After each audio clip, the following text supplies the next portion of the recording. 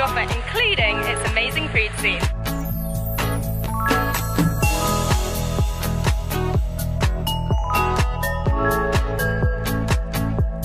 Seville's just been named Lonely Planet's best in travel, and they've won me with this book full of amazing recipes by some of Spain's top chefs. Now I've popped down to El Rinconcillo to sample Soldecitos de Pavia.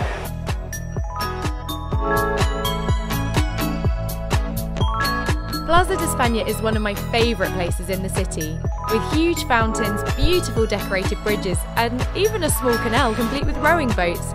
It's like the sunshiny heart of Seville.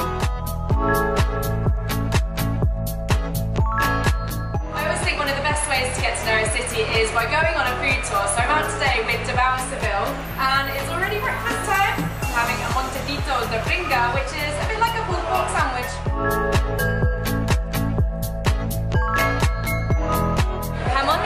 De bellota, which is the best ham.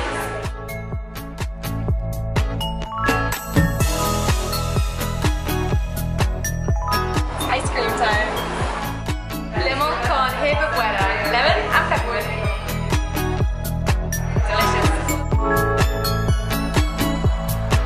Just behind me here is La Giralda, which is the famous bell tower, part of Seville's huge cathedral. And I've heard you get the best views of the city from up there, so I think it's time to get climbing.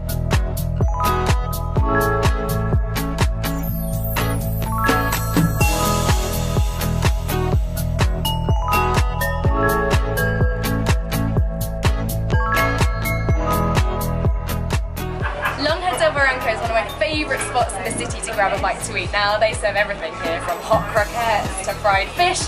There's over 20 stands inside, so time to eat.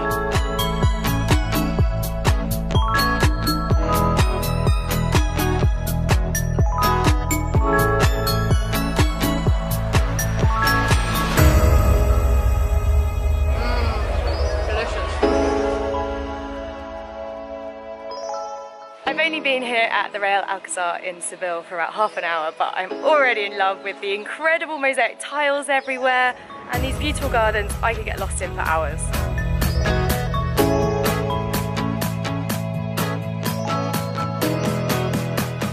Casa Ricardo here is especially famous for one dish. It's spinach and chickpeas, and I'm lucky enough to be heading into the kitchen today to help cook it. Hola, soy Chloe. Hola, Ricardo.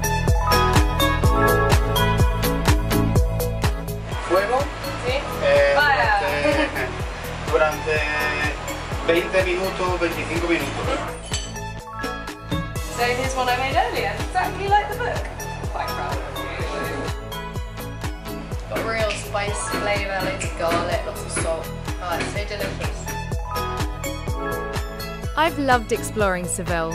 The food has been incredible. I've taken so many photos, and yet I still know this is somewhere I'll come back to again. But until next time.